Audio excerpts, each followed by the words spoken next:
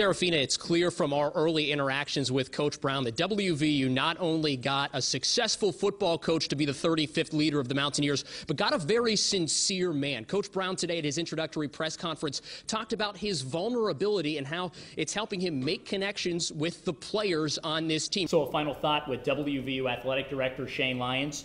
Coach Brown's still undefeated, Shane. How excited are you to see him get out there and coach his first game against the Dukes? Well, he's met every expectations I've had, you know, as a coach coming in.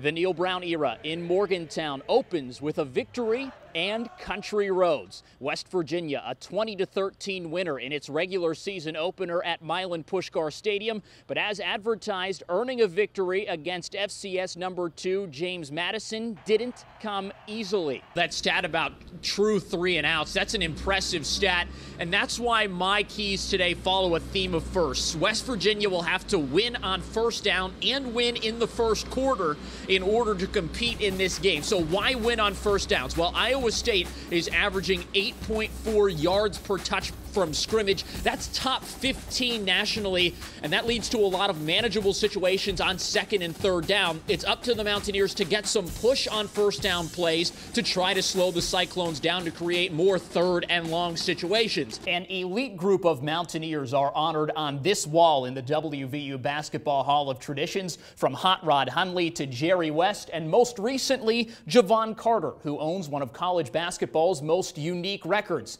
Carter's basketball journey has taken him to Memphis, where he's in the midst of his rookie season with the Grizzlies. We caught up with JC last month, and he tells us he's still learning every day and still loving Mountaineer Nation. When Javon Carter played at WVU, he was a star.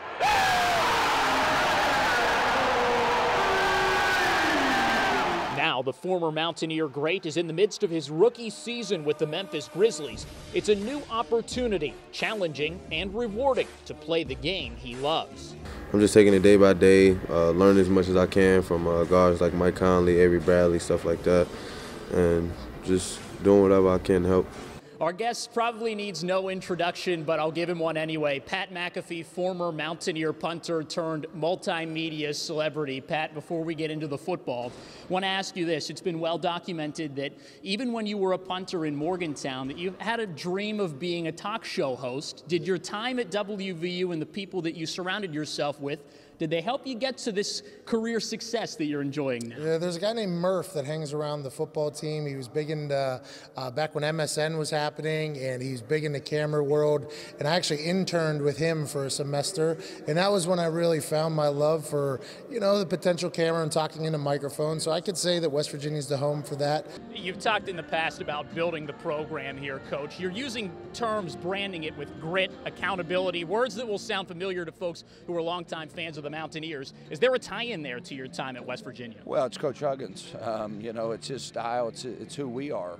Georgia's made as much improvement at the receiver position from July until now of anybody I've ever coached. It's top praise from a head coach once known as Touchdown Neal Brown during his playing days.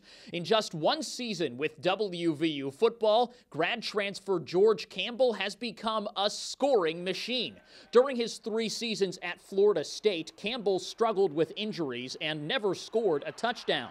This year, though, Campbell has become an integral part of the Mountaineer offense. When Carter played his final game at the WVU Coliseum last February, he said he couldn't find the words to describe what being a Mountaineer means to him. A year later, he says he still can't describe it, but anytime he talks about the Mountaineers and their fans, his face lights up with a smile.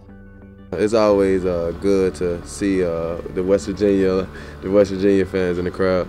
Just thanks for the love and support, and I miss them.